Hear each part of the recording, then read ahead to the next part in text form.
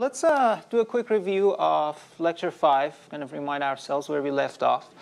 So we started talking about IMUs, or inertial sensors, and we kind of broke it down into two main types of sensors, accelerometers and gyroscopes.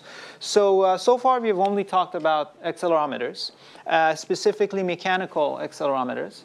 And we said that from a mechanical architecture point of view, these are just damped spring mass systems in an enclosure, or a damped harmonic oscillator in an enclosure. Here's a very simple diagram showing it. So you have your enclosure, which in the case of a MEMS device is just basically the chip enclosure. And then there's a spring with constant K. There's a proof mass with mass M, and then there's some damping mechanism with damping factor B. And as an external acceleration is applied to the enclosure, it basically, that force is coupled to the proof mass through the spring. And then we showed that by solving Newton's equations, we showed that the displacement of the proof mass inside the enclosure is directly proportional to the applied acceleration. In the case that the acceleration waveform applied has its frequency content is within the bandwidth of the device, right? Because this is spring mass system, you can think of it as kind of like a low-pass filter. So if you apply very high frequency inputs, you would not get a response from this. Every device has some bandwidth. Specifically, so the transfer function that we derived for this system, h of omega, is given by this function. So h of omega is basically the Fourier transform of your response, which is this x, divided by the Fourier transform of the input waveform applied, or A. Okay? And that's given by this expression, minus 1 over omega 0 squared minus omega squared plus j b omega over m, where omega 0, remember, is basically the resonance frequency of the system. That also determines the bandwidth of the system. And it's related to the mass and the spring constant. So omega 0 is it's the square root of k over m, I think. So that's omega 0.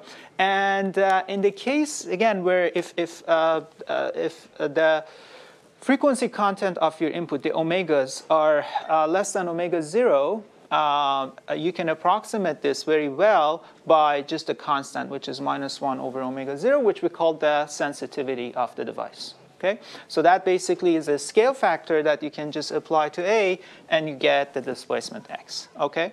And that's written here. Okay. So one thing to note is that this device can only measure contact or specific forces. And we made an example that, for instance, if you just let it free fall in some gravitational field, it would not be able to measure, because there's no contact to anything, basically, in that situation. But in cases where you have some contact force applied, it just works well. And so then from there, basically, to complete the design of the sensor, we said that we need a mechanism to measure this displacement accurately. And the way it's typically implemented is using capacitive sensing. So you basically tie this proof mass to a moving plate of a capacitor, and then put that in the middle of a fixed capacitor. And as the plate moves, you basically pick up a voltage that is proportional to x linearly. And then basically your sensor design is complete. You just need to measure that voltage, pass that through an ADC to bring it to the digital domain, and then by some very simple math, basically you need to first map the voltage to displacement, which is your first linear transformation, and then displacement to acceleration, which is just a scaling, right? That's just times your sensitivity. And then you basically are done, right? So there's a little bit of simple math that the device needs to do to basically give you acceleration directly. Any questions? Okay, so let's continue. So we have been mentioning basically MEMS a bunch of times, and I do want to talk a little bit about how these devices are fabricated using MEMS processes. Before we talk about MEMS, one thing to note is that, remember, the displacement of the proof mass can be very small, right? So we are talking about nanometers, possibly even like sub-nanometer displacements. So the electronics, specifically this capacitive sensor, needs to be sensitive enough to pick up very small signals. And for that, you want to basically maximize your signal-to-noise ratio, or maximize how much signal you pick up given a displacement of the proof mass. So the signal is, again, picked up capacitively. So you want to maximize the capacitance, right? The more capacitance you have in your capacitive sensor, that means you get better SNR. You just couple more signal from the movement of the proof mass to your sensing mechanism. So because of that, a common technique is that instead of just 2 plates for the capacitor, you basically build as many plates or fingers as possible. It's still the same concept, right? So you have a bunch of plates or fingers that are tied to your proof mass and move with it. And then externally, you have your fixed capacitor fingers are placed, but now you have many of them, so it's like kind of like a comb design. And then as your proof mass moves, you just pick up the signal that is linearly proportional to the displacement. But now you have much more capacitance, right? So you have just increased the surface area between the electrodes by times n, where n is basically the number of fingers, which means you have more capacitance, so you pick up a stronger signal. And that really, really helps. So you basically can increase your SNR by orders of magnitude with this trick. And then the rest is basically what we have talked about. So this is a 1D case. So in silicon, you basically have some anchor points, and then you generate springs here. There, I'm just showing them as lines, but these are really kind of like spring patterns. And then you have your proof mass, in this case, moving in x direction, and then your capacitive electrodes pick up the signal. Here's one simple video I would like to show, which does a better job than my drawing here. So before I play it, so what you see here, it's a simulation, okay, finite element simulation. And this is a sensor that was designed for, say, an airbag sensor that needs to pick up impact and activate the airbag. So on the left, you would see this car is going to drive, and it's going to hit that trash can, I think. And on the top, on the left, and then on the top right, you see kind of like the MEMS structure. So the inertial mass, or the proof mass, is at the center, and then you have your capacitive plates, and the springs are at the 2 ends, basically. So this thing is going to just move in one direction. And see what happens as the car basically comes over and hits it, and you see how it moves, and that's basically the signal that the capacitor picks up. Play one more time. And there you go. This is like a slow motion view. But you see how the proof mass moves back and forth, and then the capacitance changes accordingly, and you pick up the signal. So, so that's basically the idea. And if you look at basically how this is fabricated using the MEMS process. So what the MEMS process is, again, MEMS is a huge field. I mean, you can do your entire PhD on MEMS, but in 1 minute, basically, what it enables is that it kind of combines micromachining techniques with silicon fabrication techniques. And what's really nice about that is that on one silicon chip, you can fabricate both your mechanical structure, which is the mass, the springs, the dampening mechanism, the capacitor plates or fingers, as well as all your electronics. So it's all basically monolithically fabricated on one die. And you get this one chip that has everything integrated in it. The way it works at a high level, it's kind of like a sequential process. You start with a silicon wafer, then you deposit some material on it, then you apply a mask, which kind of like selectively masks some areas of your material. Then you etch away whatever material that was not masked. Then you remove your mask, deposit another layer, mask again, etch. So it's like sequential material deposition, masking, etching, material deposition, masking, etching. Of course, I'm super oversimplifying it, but that's the high-level idea. And by designing the right mask patterns and controlling the deposition process and the material thicknesses, you can build very intricate structures in MEMS. Okay?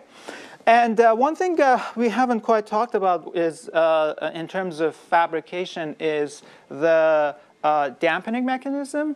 And the dampening mechanism is actually interesting. So it's achieved by basically putting your spring mass system in a chamber inside the chip, enclose it, and basically have some inert gas in there.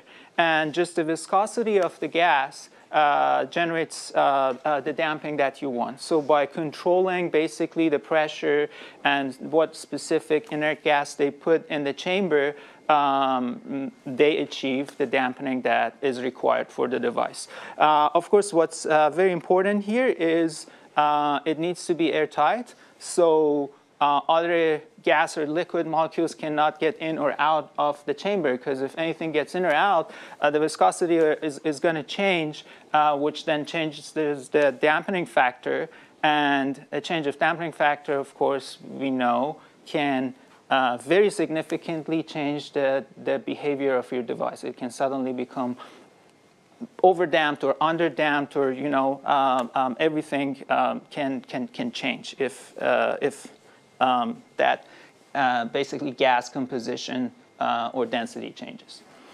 Okay, so let's look at some pictures to better see what these MEMS devices look like. This is an actual electron microscope image of one of the very first commercial MEMS accelerators that was built by Bosch. This is probably, I should check, but I want to say it's probably from early 2000s, maybe, like 20-ish years ago. So that's where the MEMS were becoming kind of like commercialized. And it's exactly what you expect, right? So you have your two springs on the side. So this and that, those are the springs, and they're anchored to the silicon on the two ends. And then your proof mass is basically this long, narrow structure here. And then most of the basically area of the device is taken up by the capacitive sensors. So you see these are like you have your fixed fingers, and in between those, there's the moving fingers that are tied to the proof mass. And it kind of makes sense. Again, you want the device to pick up very, very small signals. So you need to generate a lot of capacitance so that it can pick up very small signals. And that's why most of the basically footprint of the device is used up by the capacitors.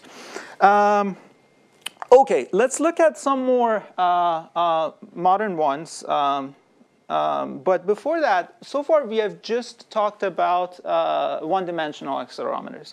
But it turns out that the exact same principle can be done in 2 and 3 axes. Okay, so here's a 2D case. Exact same principle. You have a proof mass, right? And then you have springs at the corners. Okay? And now, instead of restricting the motion just to one axis, by design of the springs, you let the mass move in 2 axes, x and y, right? And then you add basically 2 sets of capacitive sensors. One is gonna, so the ones at the top and bottom, the capacitance is gonna change when the mass moves horizontally. And the capacitive sensors that are on the left and the right of the proof mass, those guys, it's the capacitance is gonna change when the proof mass moves vertically, right? So with that, again, all the principle of operation, the physics, it's all the same, but now you can sense acceleration in 2 dimensions. And with that, you can also imagine like how you can do it in 3D also. Again, it's the same principle. You just let the mass move in 3 dimensions and add another, capacitive sensor at the top and bottom of it, basically, and that's it. That's how you build a 2D or a 3D. Of course, I mean, we are oversimplifying it when it comes, if you talk to a MEMS expert, they can, I'm sure, talking for hours about like all the challenges associated with, to get the process to exactly, build you something that does this. But at the principle or physics level, I mean, it's the same idea, how you do it in 2D or 3D.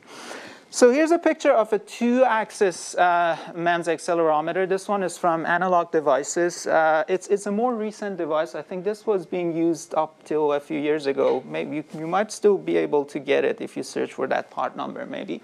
But here you see how small it is, right? I mean, these devices are a few millimeters by a few millimeters. I mean, compared to a quarter, you see how small it is. And then if you remove the cap of the device and put it under a microscope, this is what you see.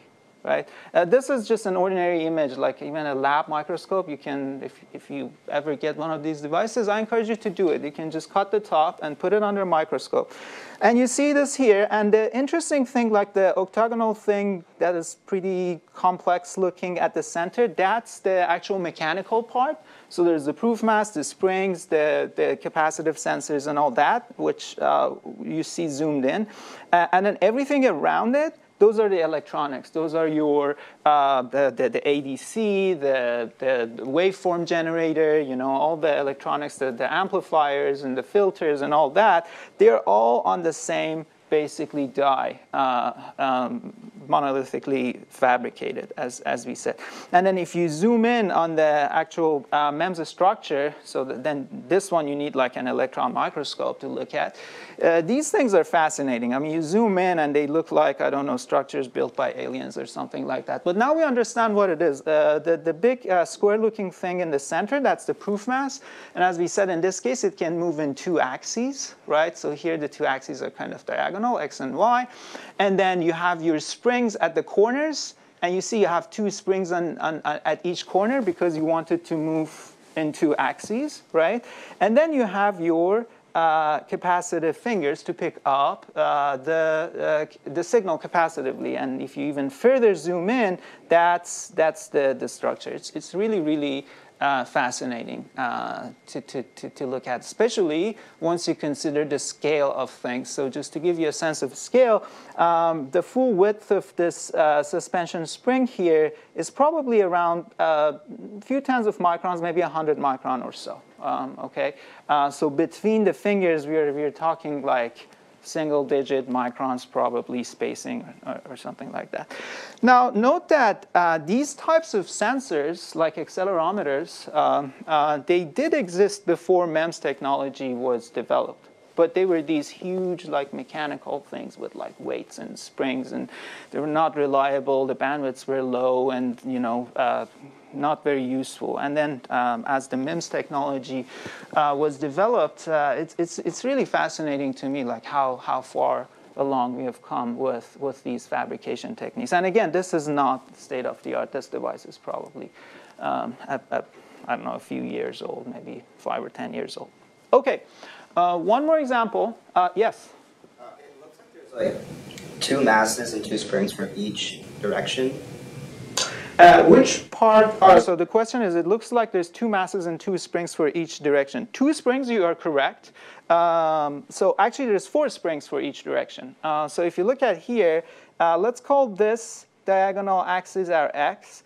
And then you have like 1, 2, 3, 4. So you have 1 spring at every corner. And then same for Y, right? But the mass is just 1. So it's basically the thing at the center, plus it has like these little, smaller square-looking thingies attached to it on the side. So it's kind of like I don't know what you call it, but it's like a cross almost. But it's all one piece. It's not two separate masses. You can have two separate masses, and actually in the next example, I'll show you one where one of the axes is completely decoupled. Okay. So do you have like two different, like, so there's 4 finger sets in total, and like 2 for each like X and Y. So is that for like redundancy or? Yeah, so the question is like the capacitive sensors, we have 2 for each axis, right? So again, if you call this our x-axis, there's these guys and there's these guys. And it's not for redundancy. It's, again, to maximize the signal you pick up. You want as much capacitance as you want. So you're leveraging both sides of the device and, you know, getting more capacitance out of it, right? More capacitance, more signal, yes. Is this like using active control? Question is this using active control? And the one shown here, that's a great question. I don't think so. Just looking at the structure here, I don't quite see an actuator here, except this thing here, which I'm not sure. It's not enough for active actuation, I would say. Usually you want like almost like a full comb drive for active feedback. So I don't think this one is actively controlled, but we can go pull up the data sheet for this device. I'm sure it's available online and double check. But just looking at it, it doesn't look like to me it's actively controlled. Okay, next one is from an iPhone. Not the most recent one. This is a iPhone 4, when was it? 20 years ago, almost? No, not 20, 14 years ago, something like that. Anyway, so this is from iPhone 4. And if you take an iPhone 4 and open it up and take out the main logic board, just next to the CPU, the A4 chip, there's 2 very small chips, few millimeters by few millimeters. And this one here is the 3-axis accelerometer in the iPhone 4. And if you decap the chip and put it under a microscope, again, you see this very, very interesting MEMS structure. And this one, back to question is, one of the axes is completely decoupled from the other 2. So here you have one proof mass that moves in X and Y directions, right? And they have done some very interesting structure with the capacitive sensors. So these guys here are the capacitive fingers for X, and then you see horizontal ones for Y.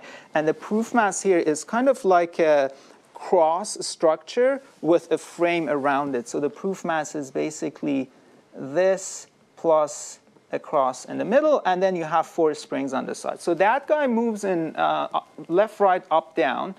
And then there is an entirely separate piece of the MEMS structure, which is for Z-axis acceleration sensing. And this one here moves basically in and out of the plane, right? So in this view, we do not see the capacitive sensors because it goes underneath and on top of it. So it's like a multi-layer design, basically.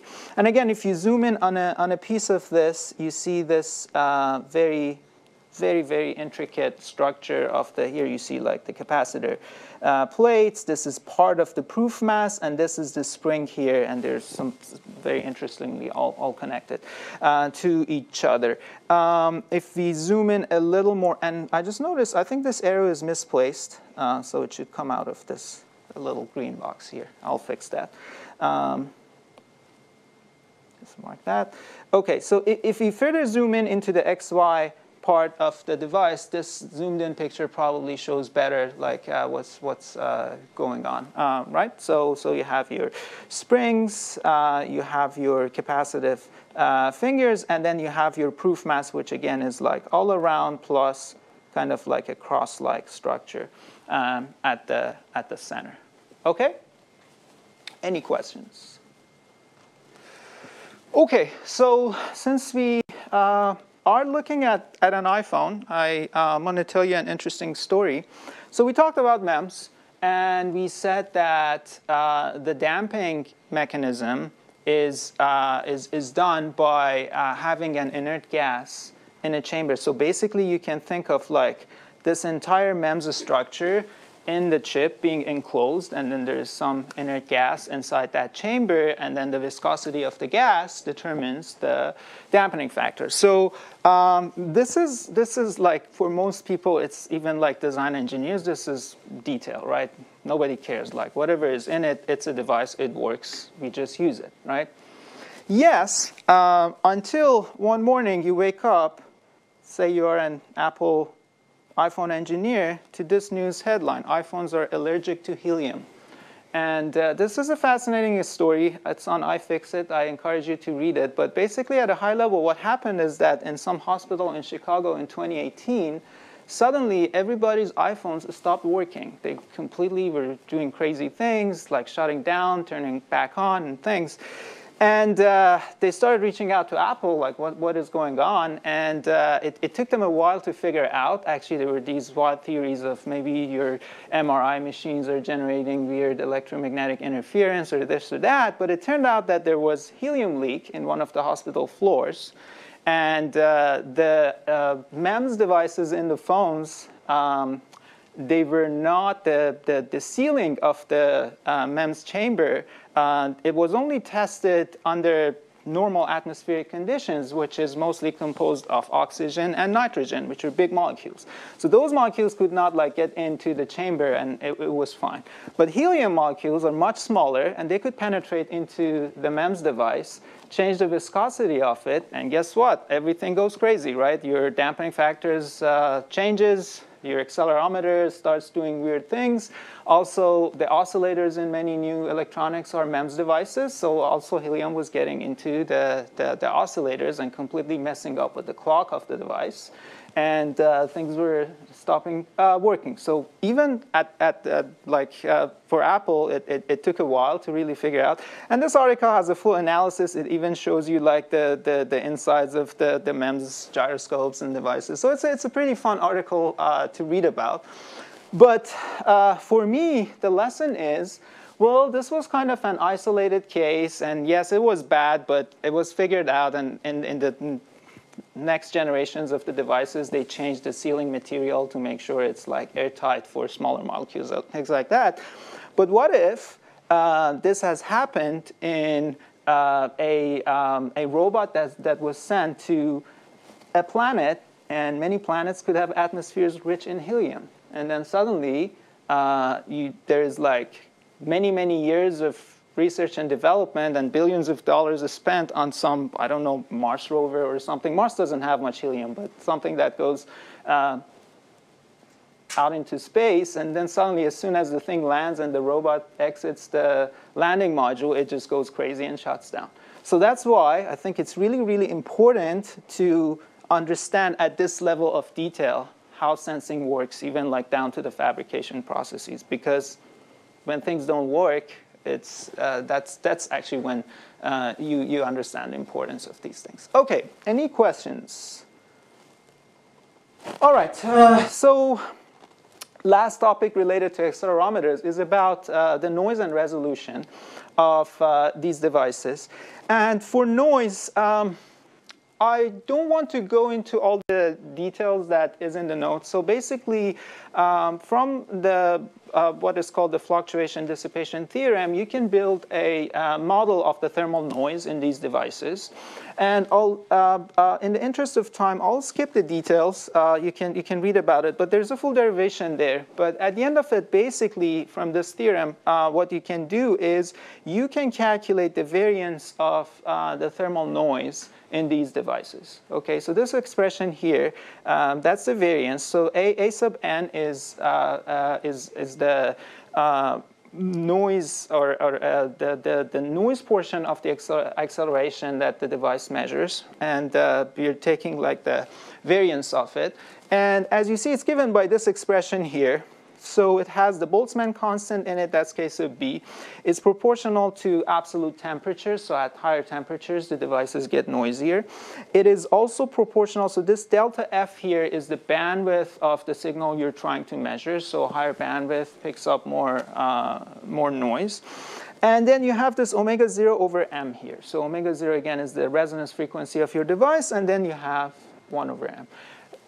what's important here from this expression is actually this m in the denominator. Because remember, last time we said that generally the value of the proof mass m does not affect the sensitivity of the device, because devices, the sensitivity is 1 over omega squared, and omega is kind of dictated by the application.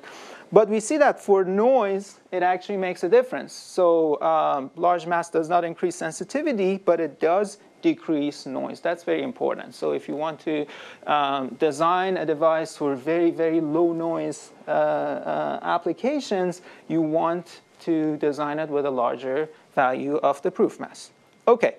And then from there, you can basically derive a full kind of like the noise spectrum. Again, I'll skip over the details, but here is some data we can look at. So this is basically the plot we are seeing here. This is from a real data sheet of an accelerometer.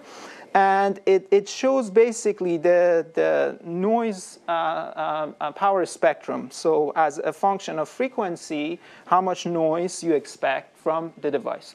As you see close to DC, there's always more noise. So that's kind of your 1 over f that we have talked about a few times. So, and generally that's why, I mean, always lower frequency parts of the spectrum are noisier. Above that, you basically get to a noise floor, and it's usually coded in units of micro-G per root hertz. And what's important is for your application, you can basically, if you're choosing what accelerometer you want to use, you can look at the data sheet, go to the noise part where this information is given. And then you also probably have some idea of the signals you would be dealing with for your application.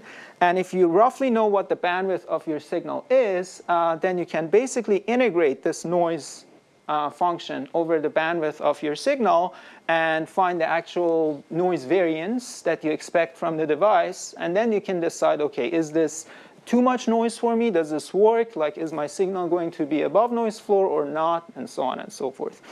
If this curve is not given, it's usually given from measurements. But if it's not, basically that formula that I showed you, you can plug in numbers into that. That's a simplified model based on fluctuation dissipation theorem. And that can predict the noise floor of the device for you. And here we have done that. And as you see, the actual noise floor, which is this like red and blue. The red and blue, they tested basically 2 different devices. And they're showing that they have basically the same noise. So you can just look at one of them. And then this green dotted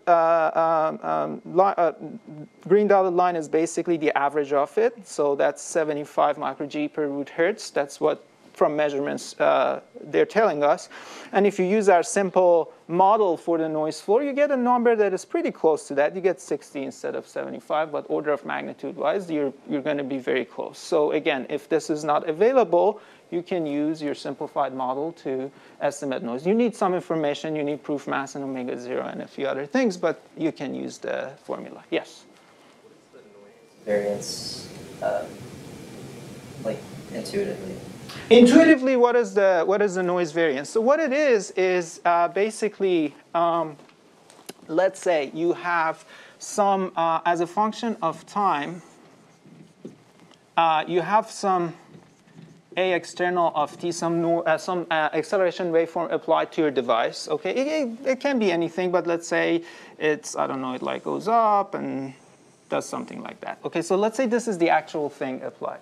And then what your device actually measures is not the perfect waveform, but there's always a little bit of fluctuation around it. So this blue one might be, I'm exaggerating the noise, but just to get the idea, there's like a little bit of wiggliness on top of the actual physical waveform applied.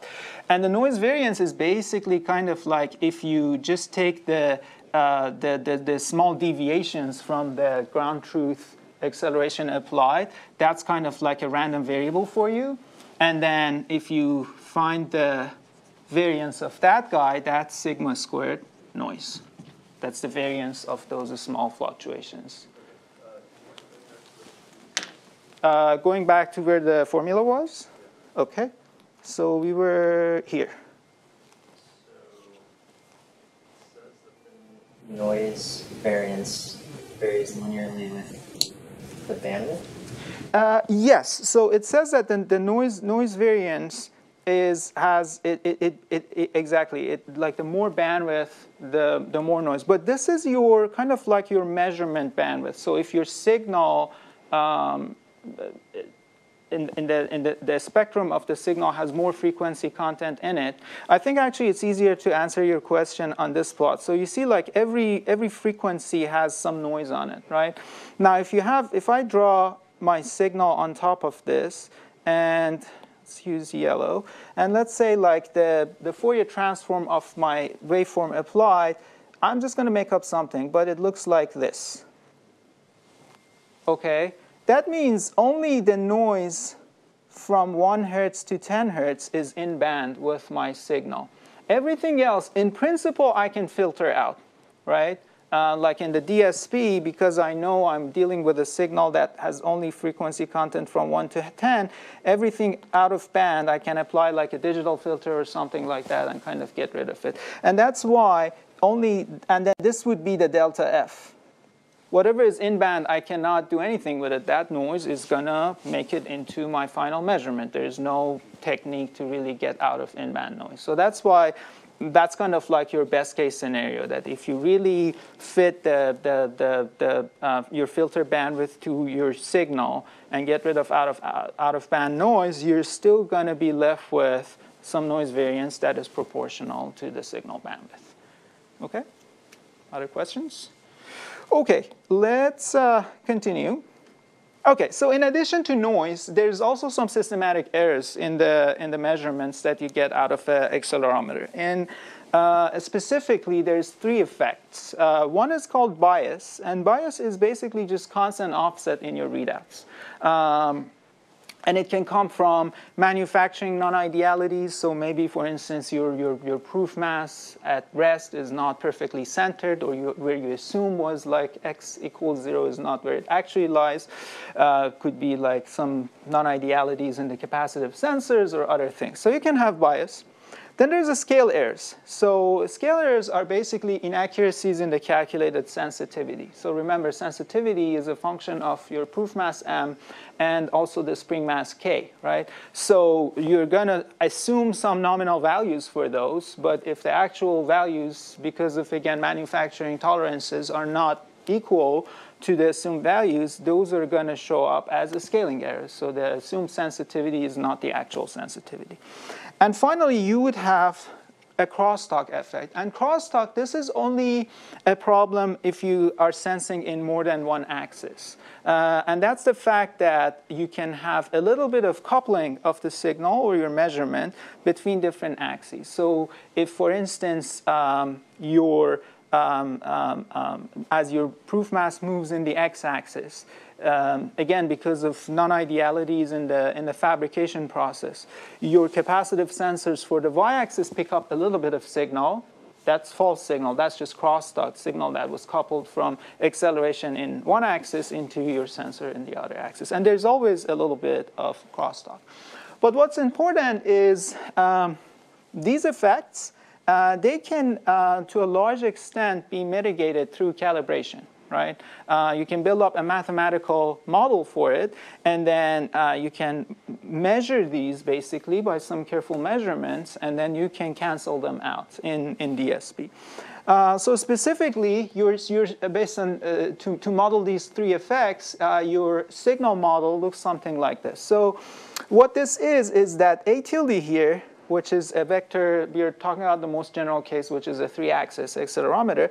So yeah, this is what the readout that you actually get out of the device, A tilde x, y, z. And then it is equal to this 3x3 matrix we call M, and we'll clarify what it is, times the actual physical acceleration, that's A, plus noise. So this A sub n is the noise, and it has 3 components in x, y, and z. And then you also add a beta, which is just a constant bias added to it. Okay? So your A tilde is M times A plus noise plus beta. And what is M? So the diagonal entries of your matrix M, which we call alphas, those are your scale factors that we talked about. Okay? So ideally, if there is no scaling error, these alphas should be 1. Right? That means your a tilde x is just 1 times ax, right? And then the non-diagonal terms, which we call kappas, those are your crosstalk terms, right? So again, in the ideal case, you want your M matrix to be equal to identity, right? That means there's no scalars and there's no crosstalk. Also, in the ideal case, you want beta to be 0 because that means there is no offset, okay? You never, like out of fabrication, you never get the ideal thing, but because you have this signal model, you can measure these, right? You can measure the bias, you can measure the crosstalks and the scale errors, and in DSP, you can correct for it, and that process is called calibration, right? Every device you buy these days, they are calibrated, so that's why you get what you get out of the device. It is still not perfect, okay? But what you get is the alpha i's are very close to 1, and then the kappas are very close to 0, and also the beta is typically very small. The data sheet of the device usually tells you what to expect. So they tell you what the bias is, and they tell you what level of crosstalk to expect from the device. And the reason there is still, after calibration, there is some residual non-idealities in your signal, the reason is typically the calibration it's the same calibration applied to all devices that are manufactured, right? So they build up a model of their manufacturing tolerances and non-idealities, and then based on that model, they basically fit this signal model and find what the alphas and the kappas and the betas are, and then they invert that in their DSP and make that like a calibration model.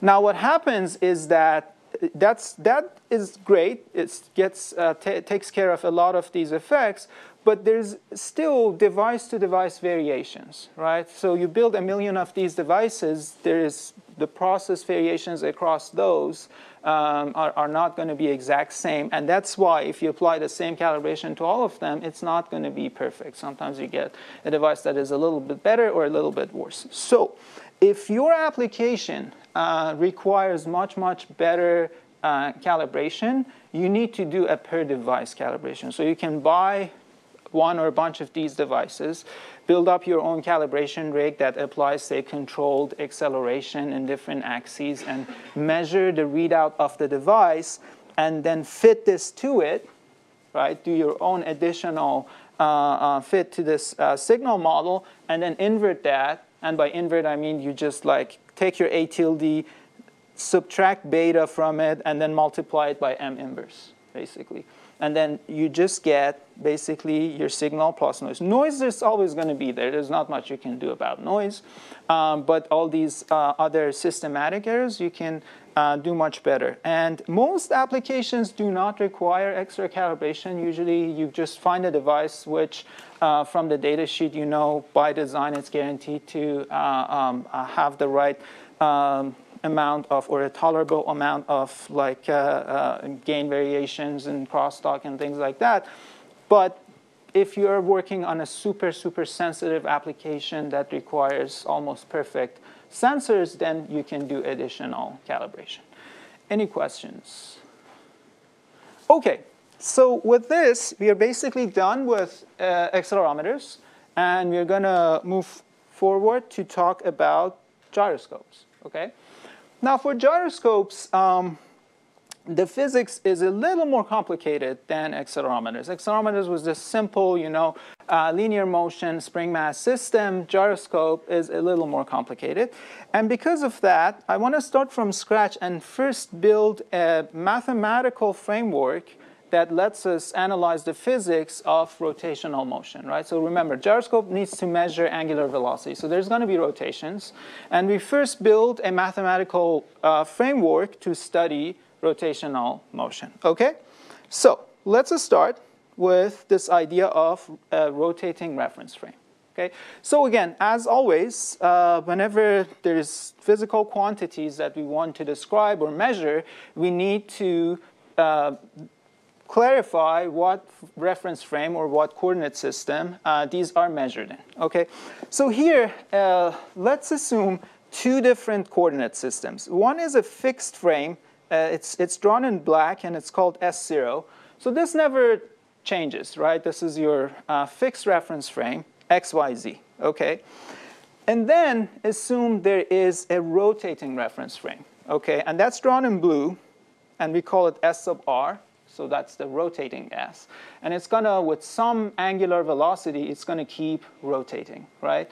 To describe the rotation, it's typically done by a vector which is called omega, because for rotation, you need to specify two things, the axis of rotation and the angular velocity, right?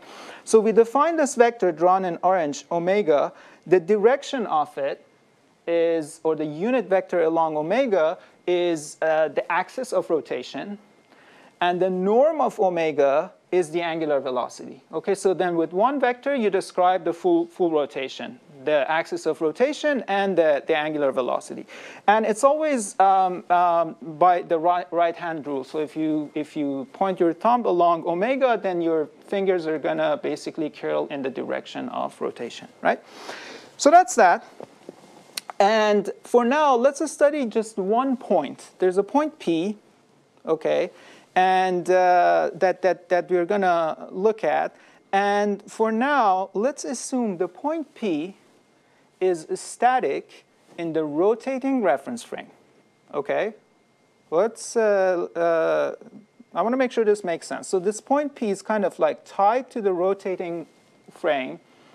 In that frame, it is fixed, which means in the fixed frame, P is going to be rotating with angular velocity omega. Okay, so specifically, if we look along the axis of rotation omega, so we are kind of like in this right side picture, we're looking along omega. Omega is actually coming out of the plane in this picture.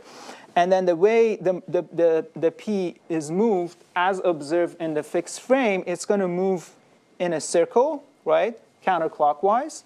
And its movement from one point in time to the next one. So if you observe P at time t and then go to time t plus dt, it's going to move on this circle by an amount which is basically the radius of this circle times that little angle of rotation.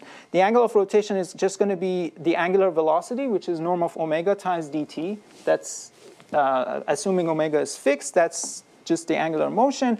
And then the actual movement on this circle is going to be omega dt times the radius of the circle, which is, if we call that r, that's going to be just norm r. So this little arrow, which is the movement of point t, is norm r, norm omega dt in the direction phi hat, where phi hat is the tangent to the circle at p. One more thing to note here on the left side, we have kind of projected our point P onto two directions. So you can write your P as u plus r, where u is the projection onto the omega direction, so that's u, and r is the basically the perpendicular component to omega. And as the point P rotates in the fixed frame, u is not going to change, right? It's only r that's kind of like changing. U is always going to be the same. By construction, it's that way. And then we have this little angle theta, which is the angle between P and the omega, which is the axis of rotation. Does the geometry make sense so far? Okay, so two frames, one fixed, one rotating, and then we have a point P that is fixed in the rotating frame, which means it's rotating in the fixed frame. It's a little confusing, but that's a problem setup. Okay, now let's look at the motion of P, and specifically, we want to calculate the derivative, the time derivative of P in the fixed reference frame, S0. Okay, so we want to find dP dt in S0. Okay, we just said that you can write P as u plus r. So substitute that, so you get d dt of u plus r, which is du dt plus dr dt, right? Now remember that we said u is fixed. Actually, in both frames, it's fixed. It's fixed in S, R, it's fixed in S0. U never changes. It's the R that causes the rotation, right? So the first term is 0, du dt. All we need to calculate is dr dt, right? And to find dr dt, we just, in the previous slide, if I go back, here, we calculated what dr is. Like this little arrow here, that vector, that's dr. That's how much r changes in a small time increment, right? So we can just use that. So dr is r at t plus dt minus r of t, which we just showed is equal to norm of r, which is the radius of that circle of rotation, times omega dt is the small angle of rotation, right? And it's in the direction of phi hat, okay? Also, remember that the way we constructed our u and r vectors, I'm just going to draw it again here. So this was u, and then there was this vector r, and this was p. This was the point P, right? And then we had this angle theta here, right? So by the geometry of this right triangle here, we see that norm R is equal to norm P times sine theta, right? So let's substitute that into here. So we get norm P, norm omega sine theta dt in the direction phi hat. That is dr. So divide both sides by dt, then our dr dt becomes norm P norm omega sine theta in the direction phi hat. So that is the time derivative of P observed in the fixed reference frame. Okay. Now this expression should be familiar for you because that is the definition of a vector cross product. Okay. This is how a vector cross product is defined between P and omega. So then the derivative of P dP dt in the fixed frame S0 is basically equal to the cross product of your rotation vector omega and your point P, omega cross P. Okay, any questions so far? Now, why are we doing this? Again, remember, we want to study inertial forces that are related to rotation. And in order to find forces, we know we need to find accelerations, which are the derivatives of position, right? So that's where we are starting. First, we have found the first derivative of a position, of the position of a point that is moving in a fixed frame. And very soon, we are going to look at the second derivative. But before that, we need to, our mathematical framework is still not general enough. Why isn't it general enough? Because of the assumption that we made one slide back here. We said that point P is static in SR, right? So we assume that P, it's not rotating relative or moving relative to the rotating frame. We need to generalize that, right? So let's remove that assumption. Now let's look at a point P that is moving in the rotating reference frame. So now the point is going to be moving basically in both frames. It's going to be moving in the rotating frame. It's going to be moving in the fixed frame, right? It's the most general description of a point that you have. There's no restricting assumptions on the dynamics of the point. So we can describe the position of point T in the rotating reference frame SR as basically it's three components, right? It's going to be some pxr times x hat r, pyr y hat r, pzr z hat r, where this x hat r, y hat r, z hat r are the three basis vectors of our rotating frame, right? So these three unit vectors describe basically the x, y, z coordinates of the rotating frame. Okay, so x hat r, y hat r, z hat r, in the rotating frame, they're fixed, right? Because they're the basis vectors. But as observed in the fixed frame, the x hat, y hat, z hat of SR are going to be rotating. Okay? So now, again, let's try to find the time derivative of our point P in the fixed frame S0. Here, the math is going to get a little bit hairy, but all we're doing before we do it is just going to be applying something like the chain rule of derivatives and just some refactoring, okay? First step is, okay, so we want to find dp dt in S0, so we are going to start taking the derivative of this guy, okay? So it's the sum of three terms, but each term, as you take the derivative, using the chain rule gives you basically two terms, right? So this first term here, as you take the derivative, you get two terms. You get dpxr dt times x hat r plus pxr times dx hat r dt, right? Because both of, as seen in the S0, both of these guys are going to be time varying. So you need to apply the chain rule of derivatives. So we do that, and then we do some refactoring. So from first line to second line, we have just reordered things. There's no real math done here. So we get these three terms in the first parentheses, and then which is dpx dt, dpy dt, dpz dt times x hat r, y hat r, z hat r. What is this? This is just the derivative of point P in the rotating reference frame, right? So this first one, we can just more concisely write it as dp dt in the rotating frame, right? That's the first one. And then for the second one, the second term, we use the basically what we just derived for the time derivatives of fixed vectors, right? Remember, x hat r, y hat r, and z hat r are fixed in the rotating frame because those are the basis vectors. So their derivatives in the fixed frame S0 are just going to be omega cross x hat r. This one is going to be omega cross. This is what we just derived in the previous slide, right? And omega cross z hat r. So plug that in, we get these three terms. Px times omega cross x, py omega cross y hat, and pzr omega cross z hat r. We can factor out omega. So this becomes omega cross pxr x hat r, pyr y hat r, pzr z hat r. But what is this? This is just the point P, right? This is what we had up here. So you just plug P for that, and then it becomes this simple expression.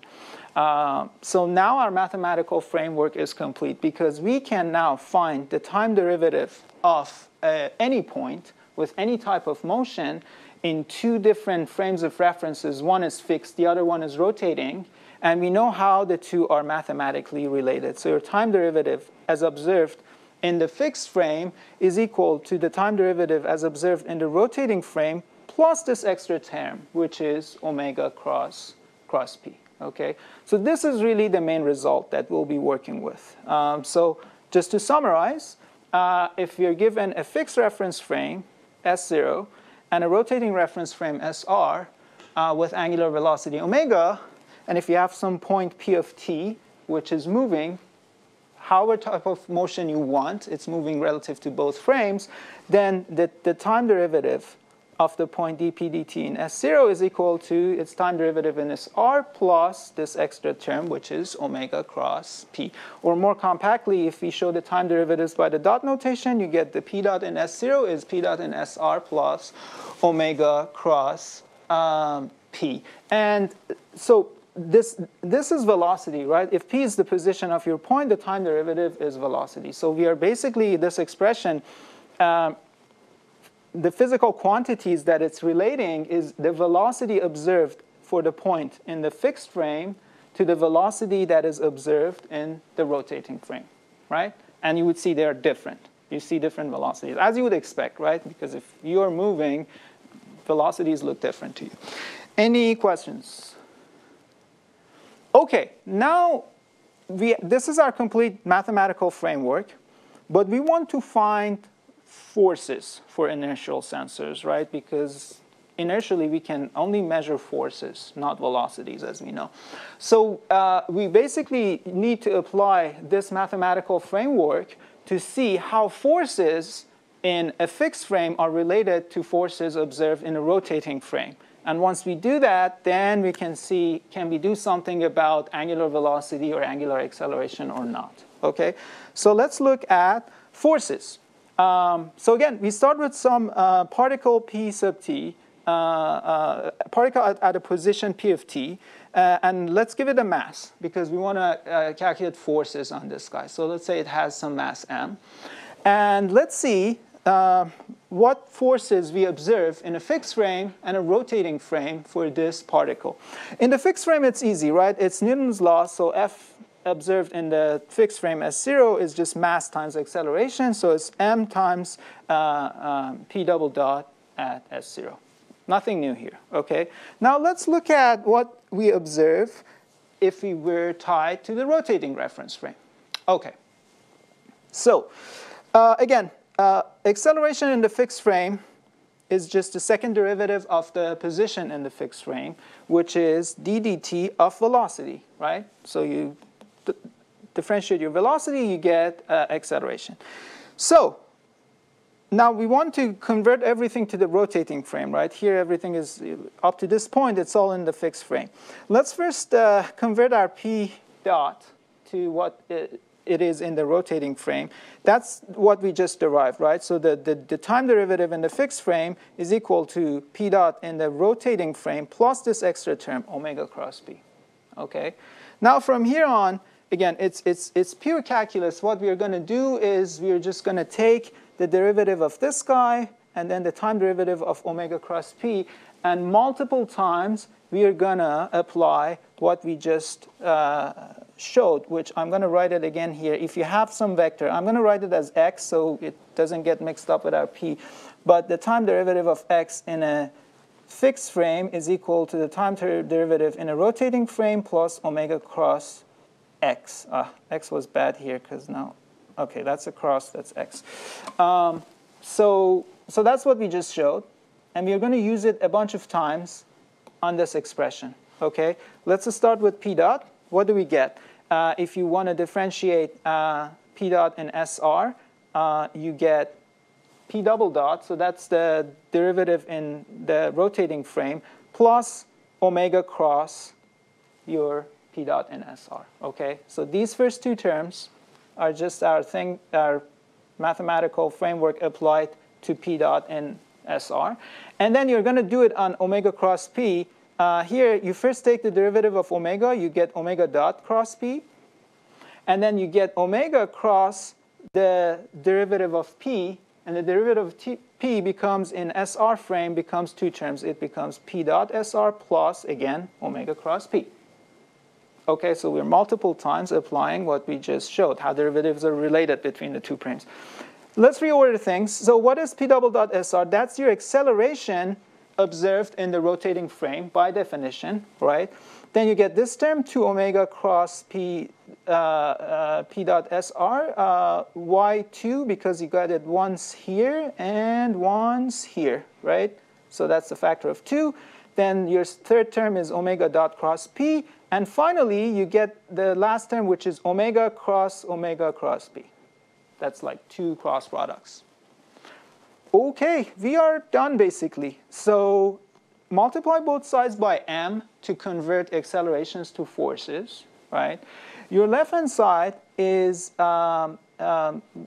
basically, and then we reorder things. So we just keep ASR on one side and take all these three terms to the other side. So then the force observed in the rotating frame, which is mass times acceleration in the rotating frame, becomes equal to MAS0, that's this term on top. This is a Newton force. This is the force that you observe in the fixed frame. And then you get 3 extra terms. First one is minus 2m omega cross p dot. Then you get minus m omega cross p. And then you get minus m omega dot cross p. And these show up as extra force terms that are only observed in the rotating reference frame. The first one is called the Coriolis force, and it's, as you see, proportional to omega, the angular velocity, and p dot SR, which is the linear velocity of the particle in the rotating frame. Then you get the second one, it's called the centrifugal force, which is kind of proportional to omega squared, because you get omega cross p, and also the position of the device. So it's position, and then after doing the 2 cross products, at least in amplitude, it should be proportional to angular velocity squared. And then the last one is called the Euler force, which is proportional to the position of the device and the angular acceleration. There's omega dot in here. So that's the expression here. What's really important to note is that, physically speaking, there's only one real force acting on your particle, and that's the force that you observe in a fixed frame. So only this first term, the Newton force, is a real force. These three extra ones, the Coriolis force, the centrifugal force, and the Euler force, these are pseudo forces, also called fictitious forces. So these are not actual physical forces acting on your device, on your particle, but these are just artifacts or observation artifacts due to the fact that SR is your frame of reference is rotating. And if your frame of reference is rotating and you do not know it's rotating because you're tied to it, then the dynamics of you see different dynamics in the objects around you, and then you explain those dynamics by these fictitious forces that are applying on it. Okay, so in summary, you get three pseudo-forces observed in a rotating reference frame. So a force in a rotating reference frame is the physical force, Fs0, plus the Coriolis force, given by this expression, minus 2 omega cross p dot in SR, plus the centrifugal force, minus omega m omega cross p, plus the Euler force, which is minus m omega dot cross p. Okay? So what is interesting from this is, well, first, we now understand the physics of rotating bodies, okay? But also, here's something actionable, because at least two of these forces are proportional to the angular velocity. So if we can, or one of them is actually going to be proportional to angular velocity squared, but this first one, Coriolis force, this is the magnitude of it is going to be proportional to angular velocity. So if we can somehow measure the Coriolis force in a rotating reference frame, from that we should be able to calculate the angular velocity. This is going to become the principle of operation of a mechanical accelerometer. You need to measure the Coriolis force, and then somehow, by doing some math and DSP, calculate the angular velocity from it. Okay? Any questions? All right. So here is one more kind of like a thought experiment I want to walk you through to more solidify like how the Coriolis and the centrifugal forces specifically affect the dynamics of an object as observed in a rotating reference frame. Okay, so again, assume some mass with position p of t, and here what we are doing is that this mass. Let's first talk about a fixed reference frame, and in the fixed frame, the mass is moving radially outward with some velocity, constant velocity v. Okay, so if you're sitting in the fixed reference frame, you would see very simple dynamics for the mass. It's just going to move linearly at a constant velocity. That's it. Okay. Now, what would an observer in a rotating reference frame see? And if it's rotating with a constant omega, okay, what would they observe? And before looking at the math, let's look at this picture here. And this picture, we should parse it carefully, because the way it's drawn is I am overlaying the trajectory of the object as seen in the two reference frames on top of each other. So first, let's say this point, where the axis of rotation passes through, is our center point also, or the origin.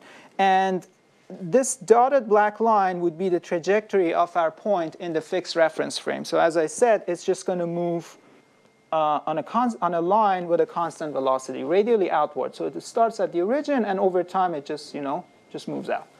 So the dynamics in the fixed frame is simple. Now, what would an observer in a rotating frame see? What the observer in the rotating frame sees, physically the object is still just moving linearly, right? But because that observer is rotating, they would think that it's kind of like having this curved motion, right? And it's only because it's the observer that's rotating, right? So this dotted blue would be the trajectory that somebody tied to a rotating reference frame with a constant angular velocity omega would see for the object.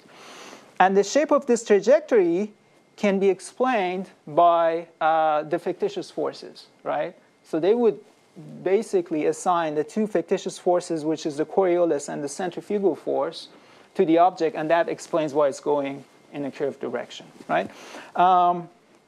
In this example, there is no Euler force because we assumed omega is constant, so omega dot, the time derivative of omega would be 0. That just makes the Euler force 0.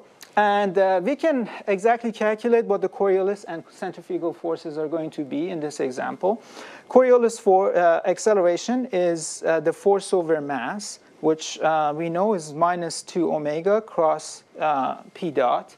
And if we look at small time scales, right? So let's assume we are just after the object starts moving, we try to measure what the Coriolis acceleration is. So what that means is that in this picture, this is kind of exaggerated. A lot of time has passed in this picture if you compare the two trajectories, and they have diverged quite a bit. But if you make your time scale very small, and you just, just look around the origin, you see that the motions are still pretty much aligned as observed in the two frames of references. So with that, what you can tell is that if t is small, your velocity that is observed in the rotating frame is almost equal to the actual true velocity v of the, or at least in magnitude, it's equal to that, because not enough time has passed yet for your observations to deviate in the two reference frames. So when you want to calculate your omega cross p dot, what it's equal to, so we can use our right-hand rule. So I'm going to do it on the board here. So we're going to calculate omega cross p dot. Again, not a lot of time has passed, so we're kind of like still on this portion, right? So what is omega? So omega is coming out of the plane. My p dot is kind of aligned still with this black dotted line. So my omega cross p dot, in direction, it's going to be kind of pointing up. But in magnitude, what p dot is just the magnitude of v rad. Magnitude of omega is the angular velocity. Factor of 2 just carries over. And the two vectors are orthogonal, right? Because my omega is coming out of the plane. P dot is in plane. So when you do the cross product, there's a sine theta term, right? And your sine theta becomes 1 because the two vectors are orthogonal. So that's why this guy becomes equal to 2 magnitude omega, magnitude v rad. And this E hat is basically a unit vector that determines the direction of the Coriolis acceleration. What happened to the minus sign? We factored into the direction here. So the E hat kind of takes care of the direction. So in our exaggerated case, so you see this is the Coriolis force. The acceleration is also along the force. And I'm going to go back to the iPad here. So that's the force. And it's going to be perpendicular to the direction of the motion of the particle, right? Because, again, because of that cross-product effect, especially at the beginning, omega is coming out of the plane. P dot is going to the right. So your Coriolis force at the very beginning, if I draw it with a purple arrow, it's going to point down. Or the acceleration is going to be pointing down. Okay? Same kind of argument for the centrifugal force. I'm not going to go into it in as much detail. But again, you need to do the cross product twice. So you first do omega cross p. Actually, why not? Let's do that one too. Again, on here so I can show you with my hand how the directions work. So we want to do two cross products. First, you do the inner one. So omega cross p, again, start here. P's in that direction. So omega cross p, that's going to be a vector pointing up, right?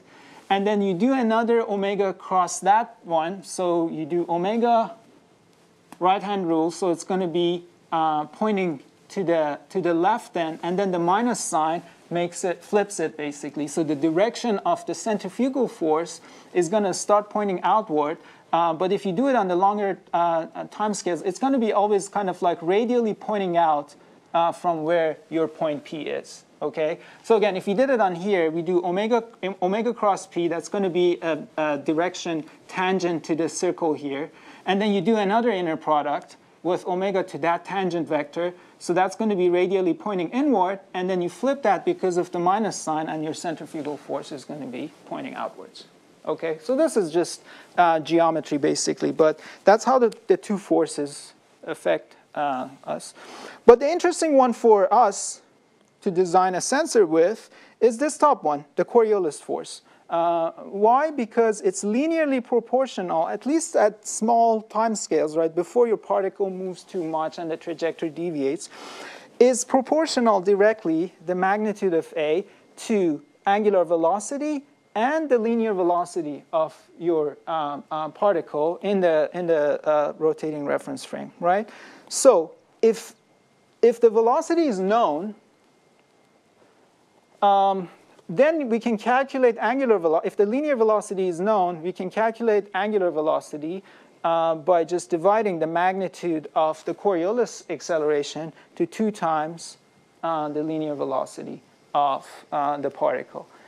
And now we are onto something very, very actionable. Basically, we just need to design some mechanism that enables us to somehow measure the Coriolis acceleration and for a known linear velocity, and then basically just take the ratio of the two times 1/2, and that would be our angular velocity. Questions? Okay, so how is this done?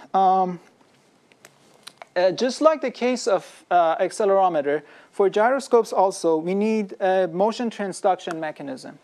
And the job of the motion transduction mechanism is to basically transform angular velocity to a quantifiable signal through this Coriolis effect, in the mechanical case at least. Different technologies are used for motion transduction. Mechanical gyroscopes uses the Coriolis effect. That's the one we'll talk about. There's optical gyroscopes. Those use very different physics. It's an optical phenomena that also ties angular velocity to something measurable, but very different physics. There's also fluid-based gyroscopes. Now, for the case of gyroscopes, it actually turns out that optical gyroscopes are the most accurate one that one can design and build. But for many, many robotics applications, they're not used because optical gyroscopes are typically pretty large. Often they're just one axis, so you need 3 of them mounted, orthogonally to get 3-axis gyro sensing. Extremely expensive. I mean, the cheapest ones you can find are probably many tens of thousands of dollars versus mechanical gyroscopes you can get for $1. So because of those reasons, optical gyros, again, in everyday robotics, they're not used. But for instance, you find optical gyros in the atomic submarines and very big military applications and things like that. So for mechanical gyroscopes, there's different implementations for those, and the one we will talk about, they're called vibrational or vibratory mechanical gyroscopes, and those exactly measure the Coriolis acceleration that we've been talking about. And just like accelerometers, they're also fabricated in MEMS process. Okay? So what is a vibrational or vibratory mechanical gyroscope? Just like an accelerometer, it is a damped spring mass system in an enclosure, but it needs 2 types of motion. Or there's 2 modes, as we call it. So one is, just like the example we saw, you need to generate a linear motion, and that is actively driven inside the device. Okay, so that is called the primary mode of the device, or the primary motion. And then as a rotation is applied to the device, there's going to be, due to the Coriolis effect, some secondary mode excited or generated, which is the movement perpendicular to your primary mode, and that's due to the Coriolis effect, as we just described. So you apply some external rotation with some angular velocity omega. Again, there's a primary mode where you essentially move your mass with some known velocity v, and then the Coriolis acceleration is going to move your mass perpendicular to both the axis of rotation and the primary movement, and due to the Coriolis effect. Perhaps this picture is much easier to understand what is going on. So here's a mechanical diagram of a 1D gyroscope. And the way it works is that here our axis of rotation is in and out of the plane. So that's this omega, basically, vector coming out. And this arrow is showing the kind of like how it's, what kind of angular motion it's experiencing. And then we have this spring mass system, or a dual spring mass system. And then in one direction, which we call the primary mode, you're actually actively driving it by applying some actuation force F sub d. So your mass is kind of like constantly oscillating back and forth in the primary direction. And that is generating that linear velocity that we talked about that is required to observe the Coriolis effect. And then as soon as the device starts rotating across the axis omega, then the Coriolis effect will generate a secondary mode or a secondary motion perpendicular to both omega and your primary mode. So if you do, again, here the cross product, so omega is out of the plane, my primary motion is in this direction, so omega cross v, basically, right, or cross p dot, is going to generate an acceleration in this direction, which is the secondary mode. So intuitively, if the displacement of the proof mass in the secondary direction should be proportional to both the